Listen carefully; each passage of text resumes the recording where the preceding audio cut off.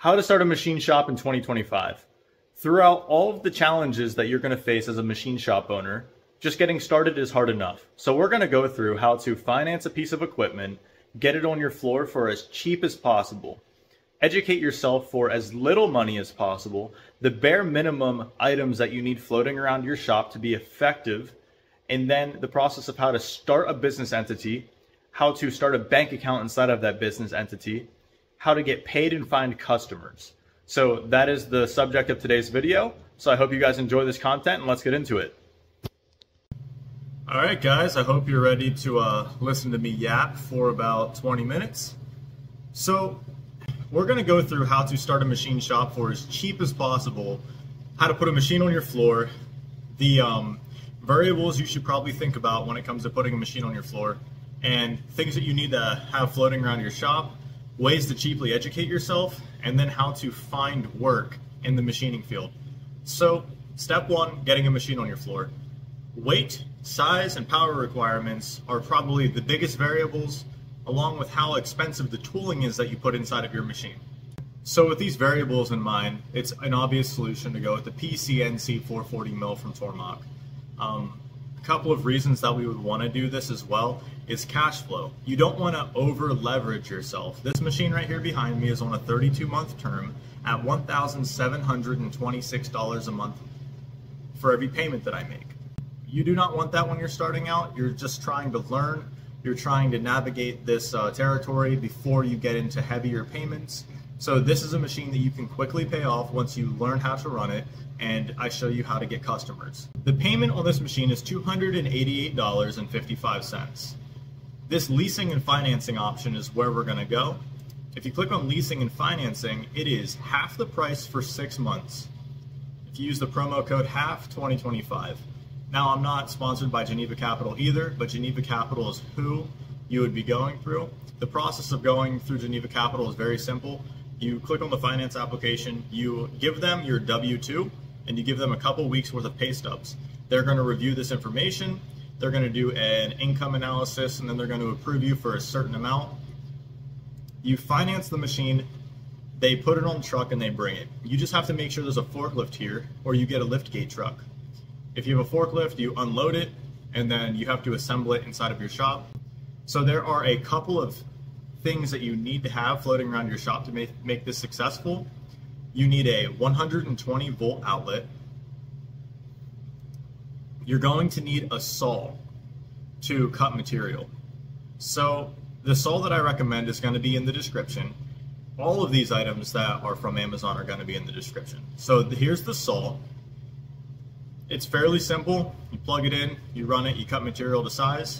The next item are machine skates. Machine skates are for positioning your machine around the floor. They're invaluable to have. Like, you almost need to have them in a machine shop. I have a service grinder, you can see that's back there, it's blue.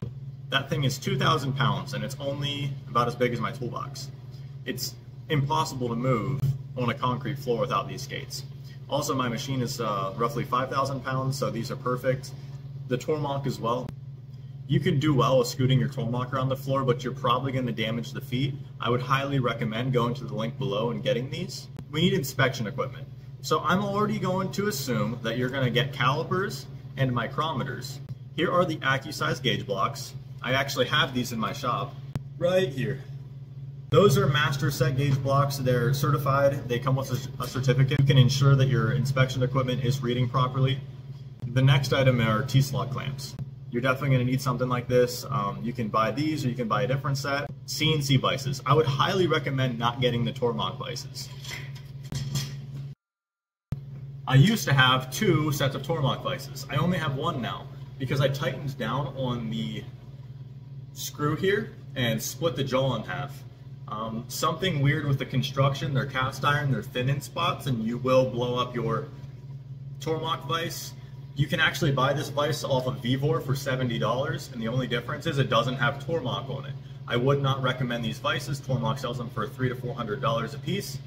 Go and buy the vise in the video here. It is 100% worth it. It is way stronger, it is way better, and you have a way to actually efficiently hold it down. You have to clamp this vise right here. That doesn't work out very well. You need a hard, rigid work holding solution, so consider the Tagara vices or consider a different vise, but just don't buy the Tormach vise. So a granite surface plate for inspection reasons. I have a granite plate, it's 36 inches by 24 inches. It's right here. I have my granite plate, 24 by 36 by 4 inches thick, my gauge blocks, my Cadillac height gauge, and my laser micrometer. So why do you need a granite surface plate? A granite surface plate is a thermally stable, precision flat object that does not change in dimensions when it gets hot or cold. You use this item to inspect your components. You can put your finished parts on this and check for thicknesses, parallelisms, relationships to different features. This is a must-have in a machine shop. I would recommend clicking on the link and going to the 12 by 8 by 2 inches thick surface plate and getting this one. It is probably the best one you can get starting off. A 6 by 6 by 2 is almost unusable. That's just a little cube. The 12 by 8 by 2 is perfect. You can get larger ones, but just know that you're going to have higher shipping fees with this. You need an indicator as well with a magnetic base. The reason why you need an indicator with a magnetic base is because as you watch some of the educational videos, it's going to show you how to line your vise up on your table, and you're required to have one of these to test it whether or not your vise is in line. So you're going to use this to line up your items inside of your machine, test your working environment, and also inspect your parts on your surface plate. So I would highly recommend getting this kit right here. It comes in this little box. It's perfect. It has 2 types of indicators and a magnetic base. So I have a Brown & Sharp best test indicator that's $200 alone. So you can see that you're getting 3 items for $95, and it's a pretty good deal in relationship to how much money you already have to spend. So the next item is an air compressor. You can buy the air compressor off of Tormach. It's much smaller. This one will have the capacity to run other things as well. I would highly recommend a low decibel air compressor. There's nothing worse than turning on your air compressor and it is extremely loud. You can't think, you can't hear yourself. So for $189.99, this is the one I would go with. It's an entry-level air compressor. I have a much larger one in the back of the machine shop here. It works pretty nice, but I would start off with this one. And the next item is a heating system. If you live in an area where heating and cooling is a problem, like me in central Pennsylvania, right now it is 10 degrees outside. So I actually have this heater hung up right above me. Right there. I would definitely recommend this heater. It heats my entire machine shop and keeps it 65 to 70 degrees year round when it's cold. So I'll show you the saw and the air compressor I have, because I know I just mentioned what air compressor and saw you should buy. I have this one right here. It was $2,000. It was from Harbor Freight. It works fine. Nothing has gone wrong with it, and I've had it for 6 months. And the Fortress air compressor here. So now that you have those items, you might want to go off and get like calipers, micrometers, gauge pins, things like that. Just type in gauge pin on here, get AccuPro gauge pins, whatever. Now, let's imagine that your machine has been financed. You've sent your W-2, your pay stubs, to the machinery finance company. They sign the papers, they finance the machine for you, they put it on a truck, you scheduled a forklift to show up, you have the forklift waiting at the house, the truck shows up, you unload the machine, you take it out of the box, you put it on the skates, you skate it into the shop, you assemble the whole thing, position it perfectly where you want, you plug it into the wall, you follow some of the prompts on Tormach's website for just testing and things of that nature. So now it's time to educate yourself.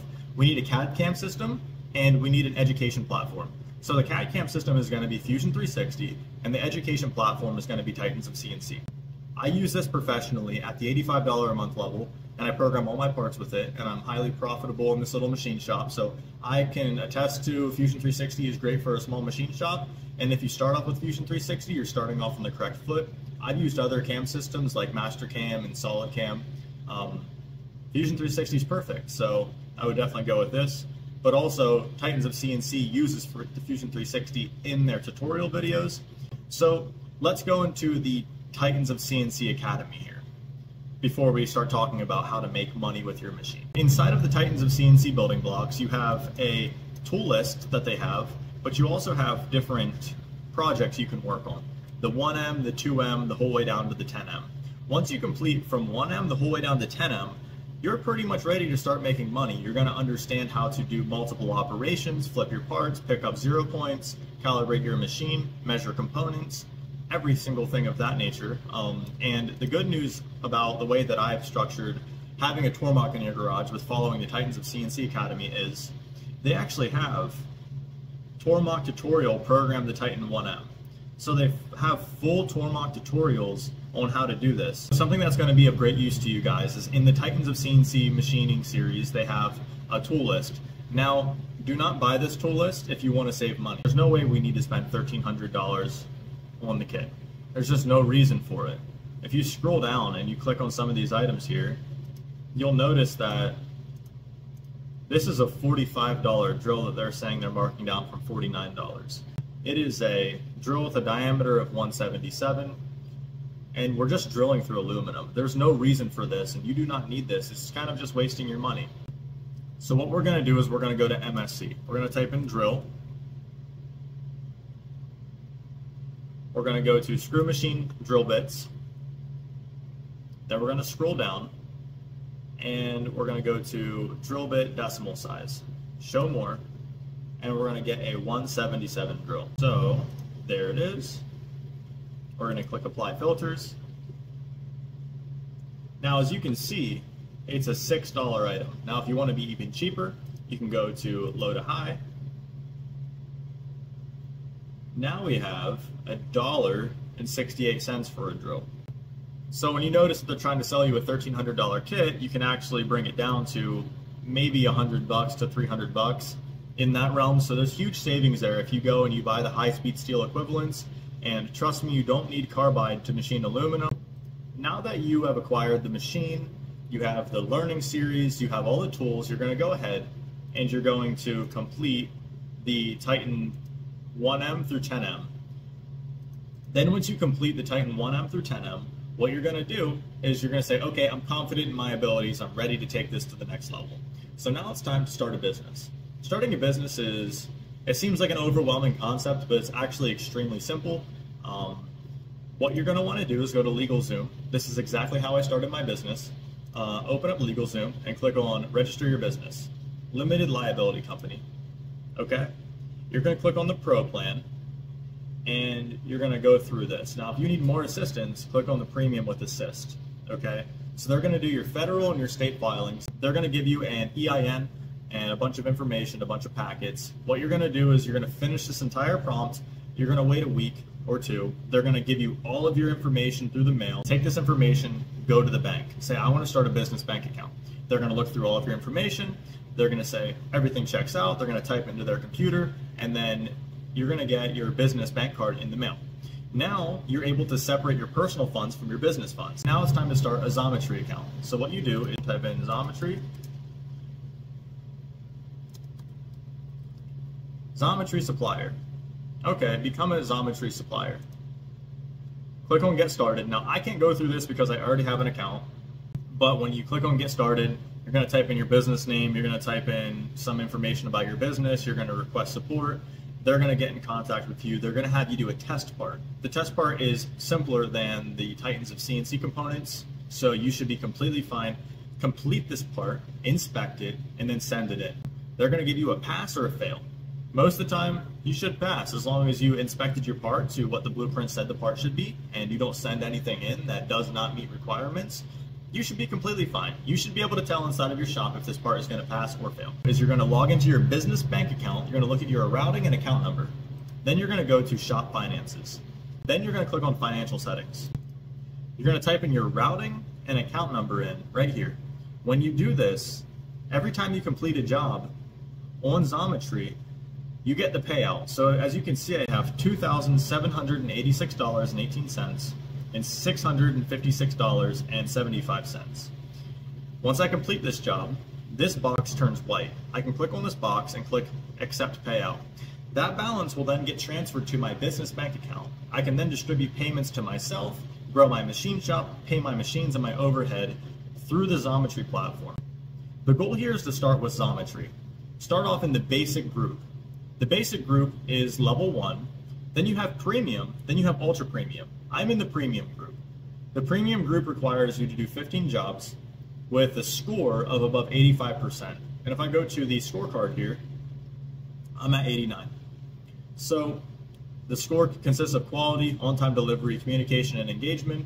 Keep these scores up by sending good parts on time, talking with Xometry on your progress, and then taking work from the board. When you do this and you meet the requirements for premium, apply for premium, because you see a lot more work on the premium side, and then you get to the level where you can grow your business past the Tormach. Then you can go for a $50,000 machine or a $100,000 machine or whatever. And then from this point, you start a sales and marketing strategy, start a website, start marketing to the general public that is in the industrial sector, and then just grow from there. The Amazon items are in the description. I hope you guys learned something from this video. Best of luck to starting your machine shop in 2025. And until I see you guys again, take care.